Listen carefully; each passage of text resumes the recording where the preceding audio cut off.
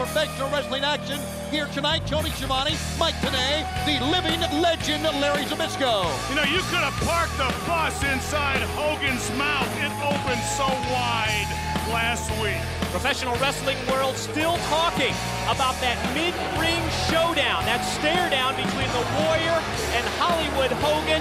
You hear Hogan and Bischoff talk, it's all about power and control, and according to them, they are controlling the world of professional wrestling. You know, I think that was a grain of salt. The new world order has been wanting to control wrestling for 2 years, and the only thing it achieved was a successful split hand.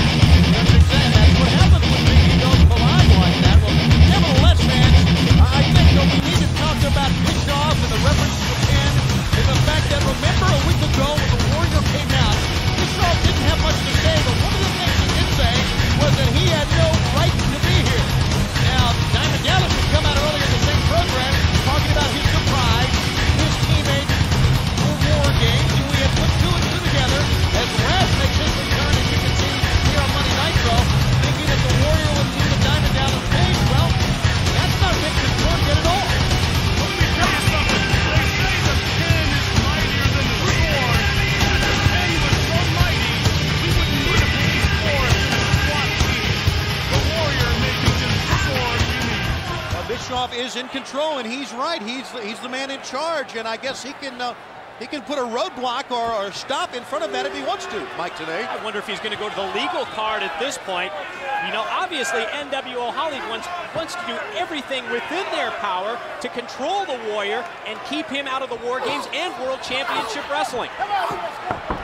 Mike Enos trying to get the blows in of Wrath. Wrath is a big, powerful man, but he absorbed every bit of it. Yes, he's too big to go to the upper body, and Enos should know better. He's been around a while. You know, attack him in the knees, get behind him, take him down. Wrath, big guy that can move. Let him go. Wrath quickly down on the floor, sending Enos down to the safety rail right in front of our fans here. Safety, that's a contradiction in term. I know it is, but that's what it's called, a knife-edge chop once again.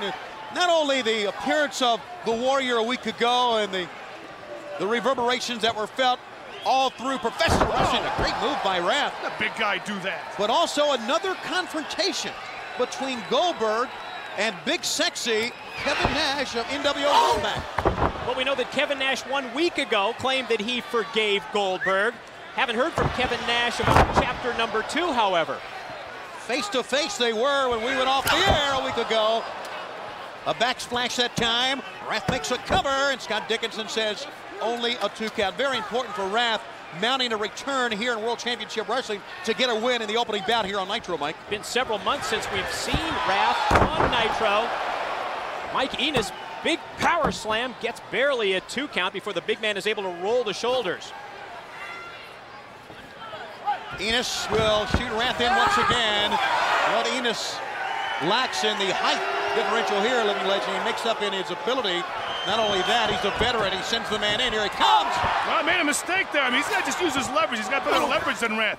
He can get under him and take him down, but that's what Enos is not doing. He's not taking Wrath down. And it was a good ducking.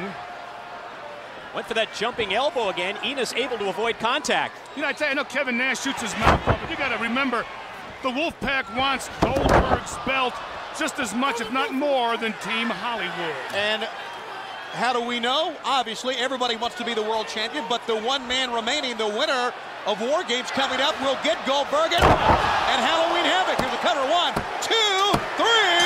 How about that move? Wow, talk about a unique offense.